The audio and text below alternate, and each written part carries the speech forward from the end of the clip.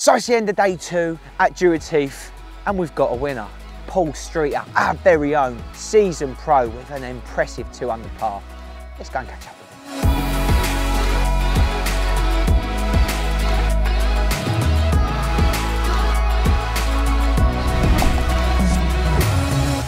So we're at Druids Heath, and this week's winner is Paul Streeter. Congratulations, how did you feel? Thank you. Yeah, I felt great. It was a tough day out there. Fairways are a bit bouncy. Greens are pretty good, for the conditions, weather we've had. So trying to keep the ball below the flag was the main aim out there. But I played lovely and putted well front 9, hold some really nice putts to get myself under par, and then just played really solid on the back 9. Fantastic. So you're firing on all cylinders.